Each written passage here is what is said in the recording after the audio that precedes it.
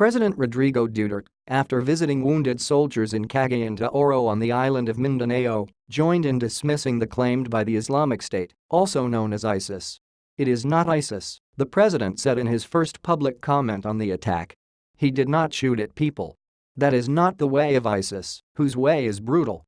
Of the guests and employees who died, 36 were victims of smoke inhalation, Mr. Albailde said. They had taken refuge in rooms in the gambling area rather than fleeing the building. The 37th victim, a South Korean man, died apparently of a heart attack, the South Korean embassy said. The gunman also died, apparently of a self-inflicted wound. The Philippines is on alert for terrorist attacks as the military battles hundreds of Islamist militants who have seized part of Marawi City in the southern Philippines. Mr. Duterte declared martial law in the region on May 23, but the military has not been able to dislodge hundreds of fighters from two groups that have declared their loyalty to the Islamic State.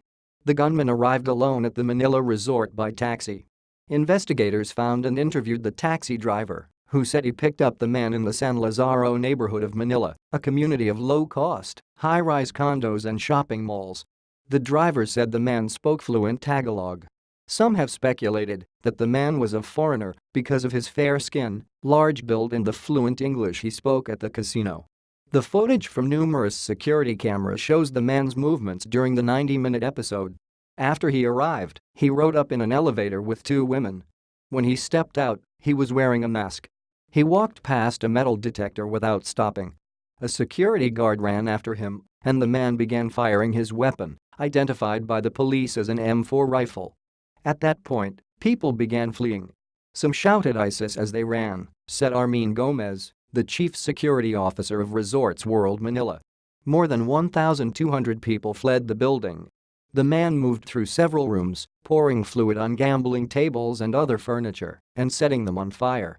Officials said the building's sprinklers helped suppress the fires. The fires were most likely a diversionary tactic while the gunman robbed the casino, Mr. Albailde said. The man reached a room where gambling chips were stored, broke in and loaded more than $2 million worth into a backpack. After emerging from the room, he engaged in a brief shootout with casino security guards. He and a guard were both wounded. Bleeding, he walked upstairs to the 5th floor. The loss of blood may have weakened him and doomed any escape plan he had. He shot open the door of room 510 and went inside, disappearing from the camera's view. The police said he set the room on fire and shot himself. The body was burned beyond recognition, Mr. Albailde said.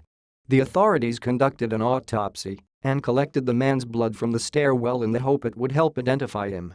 At one point, the man removed his face mask and looked directly into a camera, but that had not yet led to his identification by the police. Continue reading the main story.